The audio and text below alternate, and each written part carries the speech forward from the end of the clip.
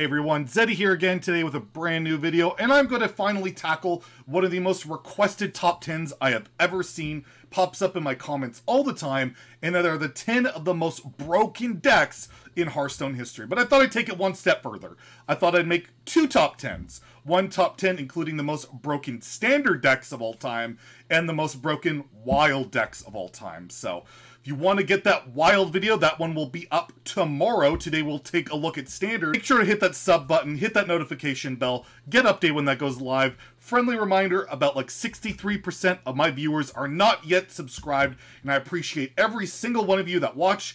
If you feel I have earned your subscription and help push us towards that 8,000 and then the 10,000 sub milestone that we keep getting super close to, I would really appreciate it. It would mean a lot to me. Anyways, enough of the shilling, enough of the hard selling. Let's get started. Let's take a look at the 10 most broken standard decks of all time. Starting at number 10, we have a pretty recent entry to the list. This deck was at its most powerful at the release of the Descent of Dragons expansion, and that is Galakrond Shaman. First version that was nerfed literally just like after a week of this deck being absolutely out of control. Built around Galakrond and Shutterwalk. Galakrond, if you would fully invoke your Galakrond, you get 2 8/8 elementals with Rush. You could play this with a quest to get 4 8/8s with Rush, and then, you know, you could play Shutterwalk and would replay that battle cry, get even more, and all of the invoke cards were nerfed. There's a 1-mana freeze, there's Corrupted Elementalist that 5 men would invoke twice, the only card in the game that would invoke twice, and you Dragon's Pack,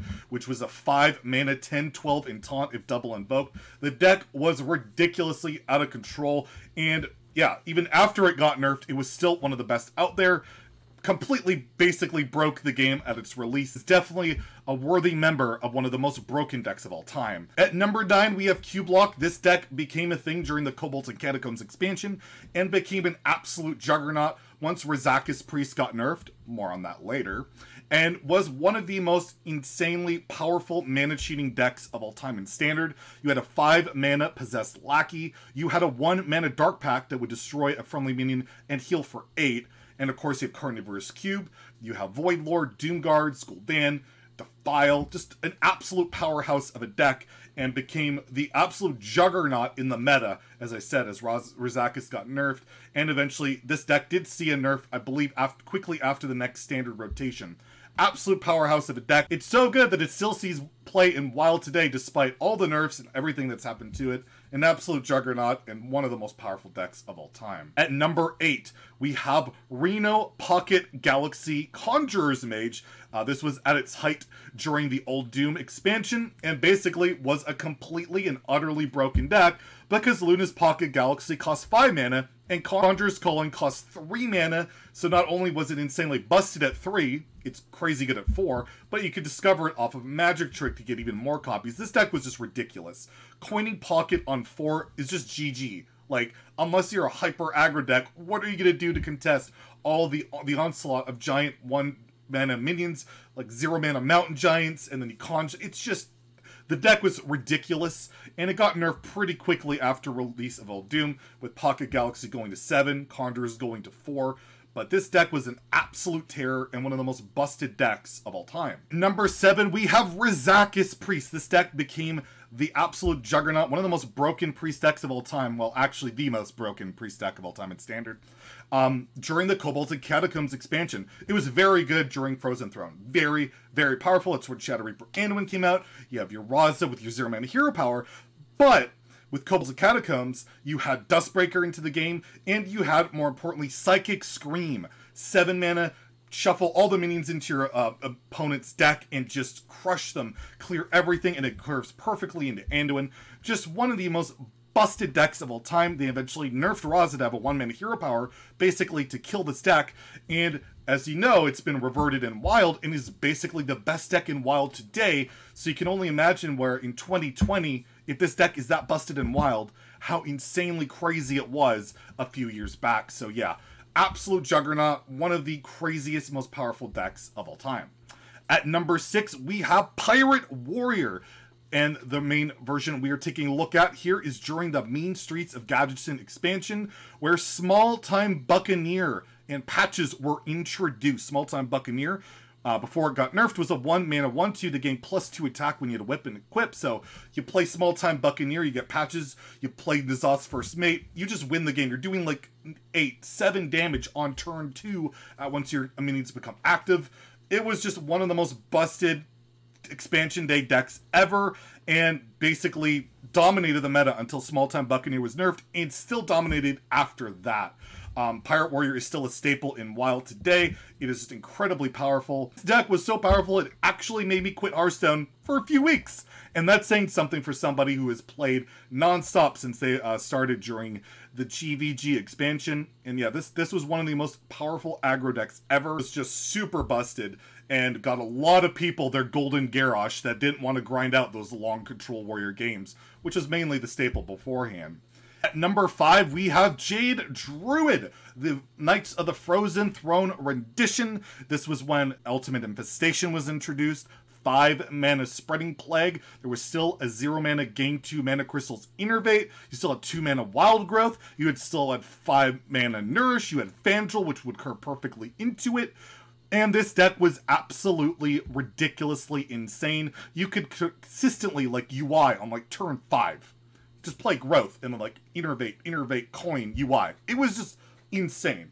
5-mana Plague even made its own decks that were crazy, but in conjunction with Infinite Value and Jade Idol, the ridiculousness of this deck cannot be properly described. It was just crazy. It led to Innervate being nerfed. It led to Spreading Plague being nerfed. Eventually, Nourish was nerfed. Eventually, Wild Growth was nerfed. This deck was just a juggernaut. One of the most powerful things I've ever seen.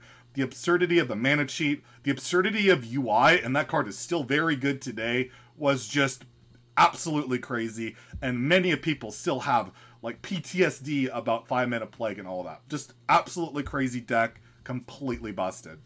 At number 4, we have Grim Patron Warrior. This deck popped up during Black Rock Mountain when Grim Patron and Emperor Thorson came out. And it was built around your Warsong Commander. You have your Grim Patrons and you have your Frothings. You can make countless Grim Patrons. You can buff up your Frothing and you give it all charge, practically OTKing your opponent from an insanely high amount of health depending on how the board state lined up. It was quite consistently correct to not play minions, to not give them like Frothing buffs and all sorts. The mind games with Patron Warrior was insane. This is, if played properly, Patron Warrior is arguably the best deck of all time. I could easily put it at number 1, most broken, if it was played absolutely perfectly. The only detriment to this deck was it was very difficult to play, and the average win rate on this deck was actually never particularly great. But if you were an incredibly good player and you knew how to play this deck extremely well, your win rate would be astronomical and could basically launch you to the stratosphere, which I actually think is a really cool thing about the deck. But it eventually got nerfed. Warsong Commander indeed got Warsonged, coining the term, no longer giving minions with 3 attack or less charge, and the deck died.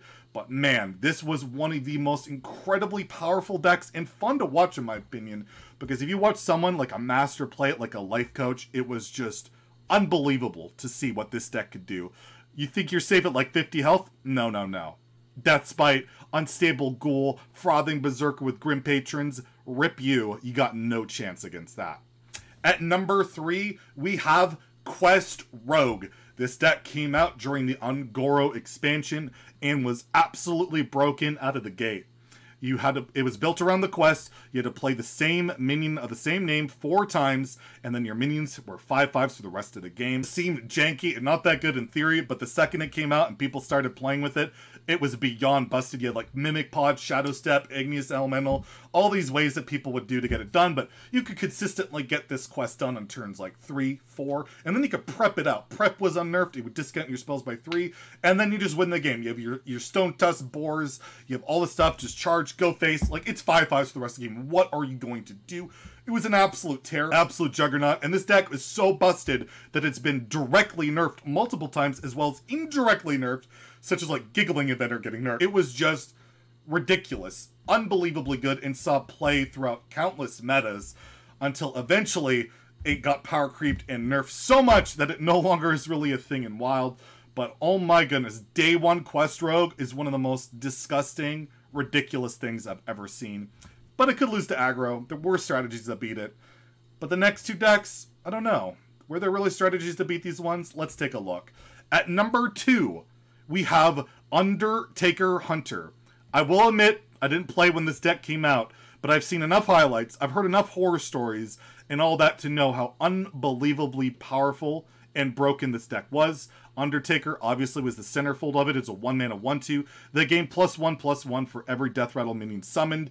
And yeah, you played it on 1. You played a Loot Hoarder, a Mad Scientist, a Haunted Creeper, a Leper Gnome. You snowball the game, and you have your pure aggression with kill commands. You have Ironbeak Owl to get through taunts. You have Loatheb to lock your opponent out. It was just beyond ridiculous. The snowball effect of an Undertaker getting out of control was insane. And it was the most, like, one of the most popular decks of all time. I believe Ixar, I saw in like an old interview, said it comprised like 40% of the meta. The win rate on it is one of the highest ever because the deck was pretty easy to play. You play Undertaker, you play your 1-drops, you play your Death Rattles, you go face, and it was incredibly powerful. And Undertaker eventually got nerfed to only give +1 attack, and the deck is no longer a thing. And today probably wouldn't be a thing on nerf, but it was an absolute terror way back in the day when this came out during the next Rammus expansion or adventure, and my goodness, how time flies. And number 1, the most broken deck of all time, even more so, in my opinion, than Undertaker Hunter, is a very recent deck, only one expansion ago, Day 1, Aggro Demon Hunter. This deck literally broke Hearthstone. It broke it. It created a standard meta where only Demon Hunter had a positive win percentage. This was the same in Arena. This was the same in WoW, but we're talking about standard. This deck was just so stupid broken that we saw a nerf after 1 day. We saw Skull of Gul'dan get nerfed. We saw Eyebeam get nerfed. Eldrazi Warblades get nerfed. Imprison Anton all got nerfed day 1. That has never even close to happened before. This deck was just stupid. On expansion day, you were either playing Demon Hunter and winning in a mirror match, or losing in a mirror match, or you were losing to Demon Hunter playing basically anything else. The deck was so overpowered, so ridiculous, it basically launched my YouTube channel with a series of rants and ravings about how insane Demon Hunter was. So thank you, Blizzard, for that. Demon Hunter no longer is that ridiculous overpowered deck. It's very strong. But back then, Day 1 is the most oppressive, ridiculous thing I've ever seen. And we had just come off of Galakron Shaman, just come off of Evolved Shaman.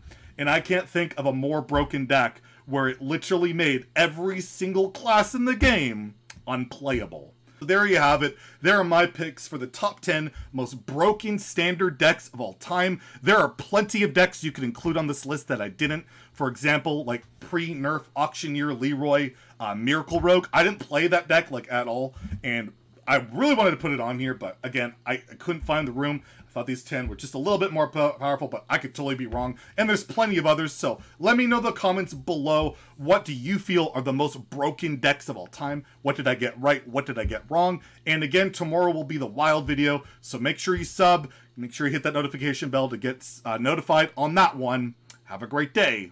Stay salty, my friends.